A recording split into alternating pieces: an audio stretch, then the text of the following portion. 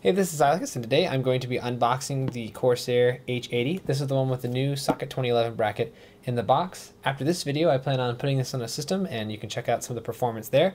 So, let's get this thing started. Alright, let's get this thing open.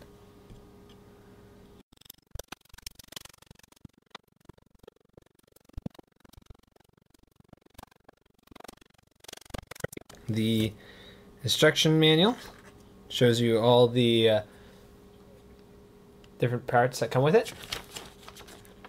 There's a manual on how to do it all. A little guide to what they sell. Do not return this to the store, but contact Corsair. Yay. A couple of fans.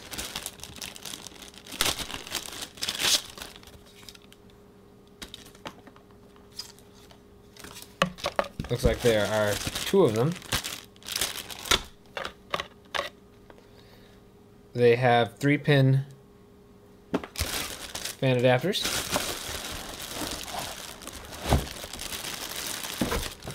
Let's see.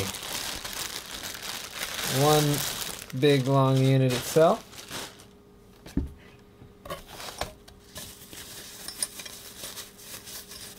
Bracketing. Couple of pieces there.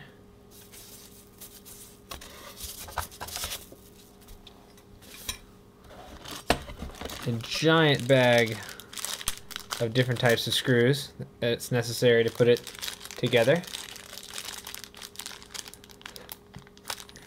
That poor little bag barely holds it all. Don't eat this. So, actual look at the device itself. Has, I don't know if you can see my hand through here. It's got kind of a mountain valley sort of look to it. Zigzags back and forth. Very thin.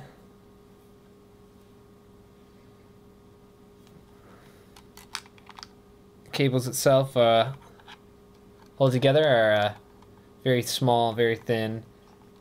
They're pretty rigid, so doesn't look like you'll be able to do too many crazy things with them. I assume if you mount it like this and plug it in like so, vice versa. Has some thermal glue already on it. This pops off when you're ready for it. Put it in. Let's see on the top here if we can get a good look.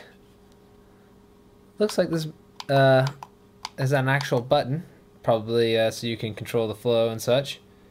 On the actual pump itself, right here, you can see where you plug, looks like your fans in. This has both a 3-pin, which is actually only one. I assume this is probably a tack sensor, and a Molex power. And this is the Corsair H80. Once again, this is Silas. If you like my videos, give me a thumbs up. Subscribe if you want to get more of these. If you've got any questions, put them down below. Hope this helped you out. Thanks.